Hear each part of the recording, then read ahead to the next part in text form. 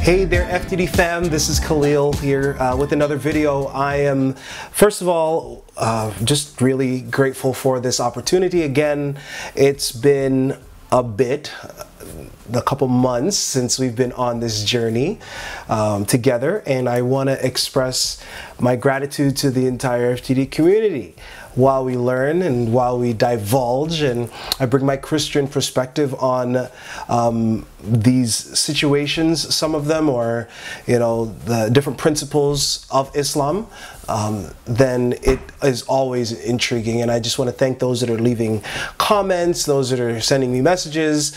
It is certainly appreciated, and thank you for walking with me on this path just to understand more. I'm always down for that, so I want to start out with that. Today's video, we're going to take a look at how England almost became a Muslim country. That's big. I'm very interested to see something like that, because I feel that, and as I've seen and studied, that we often find religion at the core structure, even of governmental systems, right? And so to hear or to see how England almost became a Muslim country will certainly be something very appealing. I know there's unrest like all the time over there, and it's so sad and unfortunate to see. But yeah, I'm curious to see, where did it turn, where it said, nope, we're not gonna go that way, we're gonna go this way.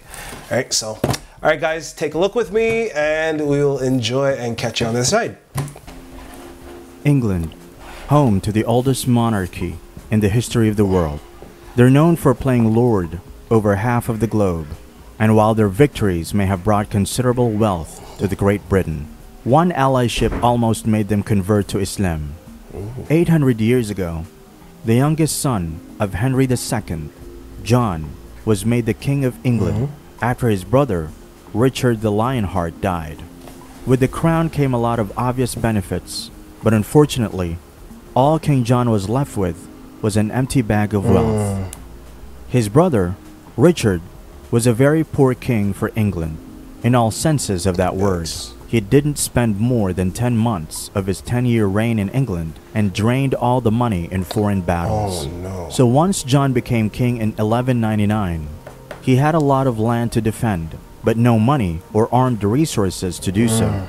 For 2 years, he struggled to maintain his power at the throne and control over his assets. However, the mountain of debt came crashing down 2 years later. In 1202, King John lost Normandy, Maine, and almost all his other possessions in France in a battle with Philip II, the French king. But despite his poor status, King John had tried his best to win the war. He imposed heavy taxes on the barons of England, which put them under pressure and squeezed every penny out of them. Struggling with the barons, King John somehow angered the Pope and was excommunicated out of the church. By this time, not only had he lost the wealth, he also lost his ties to European powers. Not to mention, England was placed under an interdict, by which all forms of worship and other religious practices were banned. Parts of the country were in revolt, and there were threats of a French invasion. What could he possibly do now that would help him keep his throne? Find an international ally. He scoured the routes of Europe to find a ruler with a common connection. In 1212, his search landed him in Morocco. It was the only nation besides Spain and France that had both Atlantic and Mediterranean coastlines. Bingo.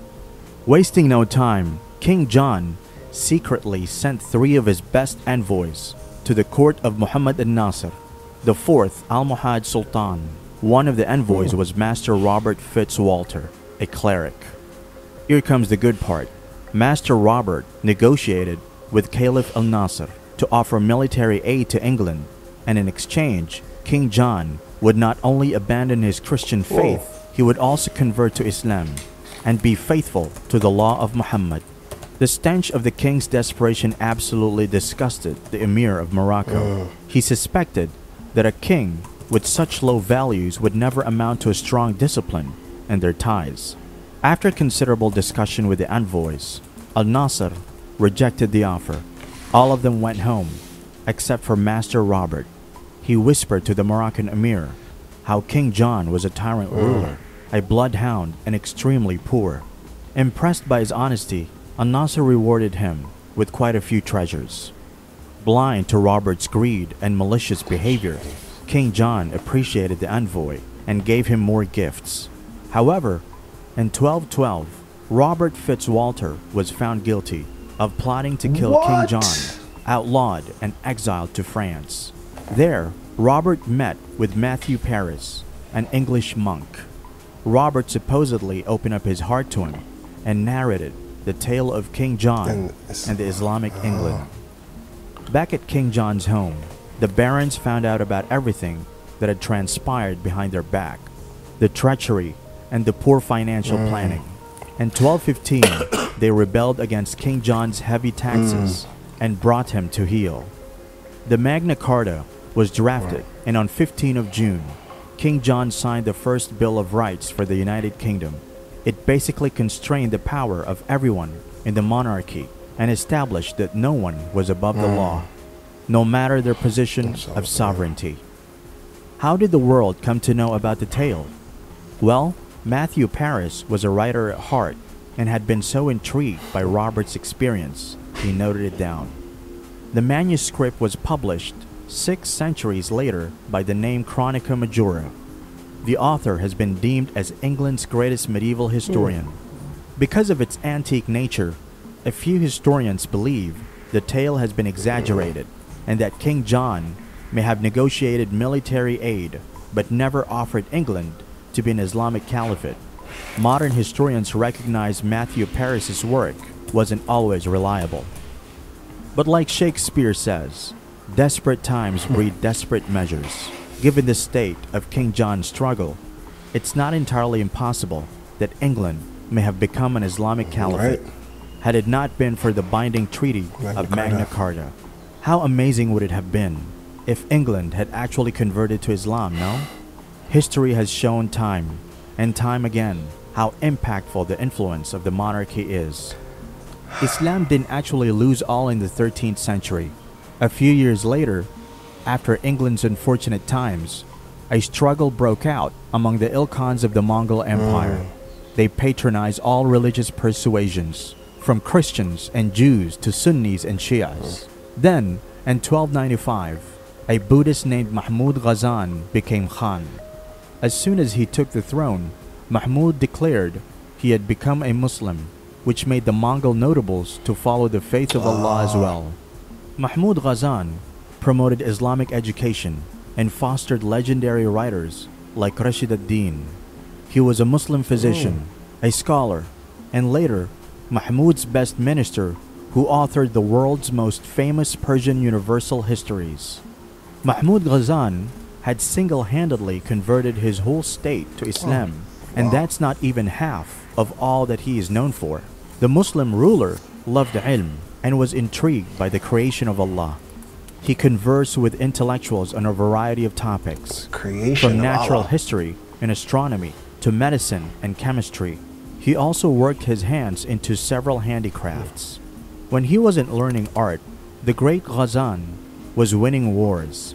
His efforts brought together the Mongols and the Persians, ended the tyranny of the Ilkhanate, introduced administrative reforms to his empire, founded a postal system, rebuilt the revenue system, and so much more. Subhanallah, faith is mind-blowing. Subhanallah. Well, there you have it, guys. That was fascinating. Guys, that was great.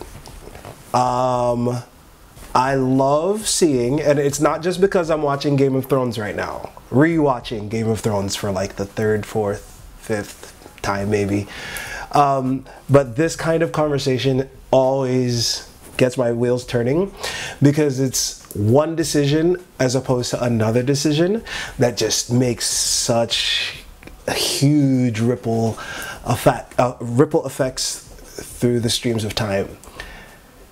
King John turned away from Christianity and was excommunicated. He was a king. So, man, that's a big deal.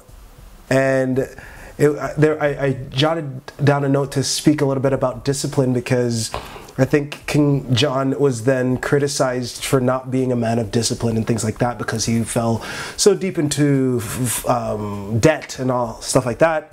But this seemed to be around the time when he'd found Islam, and what triggered in my mind was that what we should understand, what I hope we all understand, is that there are disciplines. I find Islam to be a very, very disciplined religion, and it's something that I respect highly. It speaks a lot to me as a Christian. Although our deities are different, I find that level of commitment in terms of our lifestyle actually reflecting our belief system, I find that to be something that just holds so close together. And that's why, again, why I find so much respect for the religion and the values that it holds dear. Guys, that was great. The video put it very clearly that England almost became a Muslim country, and I partially believe it. I'll tell you that much right now. Alright guys, appreciate you. Thank you so much for watching this video with me. Feel free to leave a comment in the comment section. I'll be more than happy to catch you there, and we'll talk another time. Alright, this is Khalil saying take care and be good.